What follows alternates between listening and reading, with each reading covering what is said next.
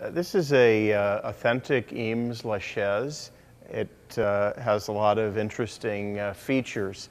The Eames La Chaise is made by authorized Eames manufacturer Vitra in Germany. It's made out of fiberglass with a steel rod and a solid oak base. The authenticity of this one is assured because it's got the original Vitra label on the underside. This was originally designed by Charles and Ray Eames in 1948 in response to the Museum of Modern Art's call for low-cost furniture design. And it really is the first molded plastic chair that they did.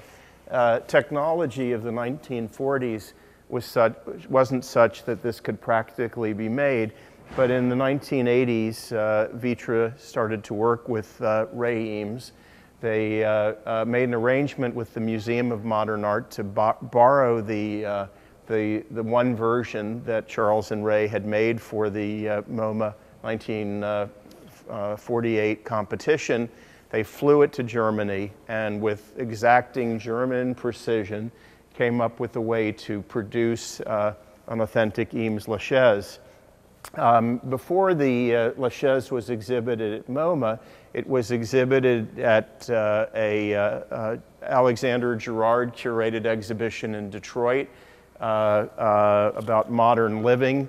In anticipation of that, Ray did a drawing of the Eames design room, and she drew in the silhouette of La Chaise. And then here's a photograph of it on display in Detroit with an Eames folding leg table, Eames chairs, an Eames storage unit, a very nice exhibition. This chair has the one kind of creative name of all Eames designs. It's called La Chaise, and it's a double entendre in a sense. Chaise is this type of lounge seating, but it's also a reference to the sculptor Gaston La Chaise. And here we can see a picture of Gaston La Chaise's floating figure. And although this isn't what they had in mind when they designed it, when Charles and Ray were finished with this, in some ways you can lounge on it or it can be a two-seater. It gave the appearance of a chair that could accommodate Gaston La Chaise's floating figure. This one has wonderful provenance. It was made by Vitra in 1998. It has a date stamp that indicates that, and the original owner was Hollywood legendary film director Tim Burton. It went from Tim Burton to JF Chen, and it's part of this exhibition and cataloged on eamesdesigns.com.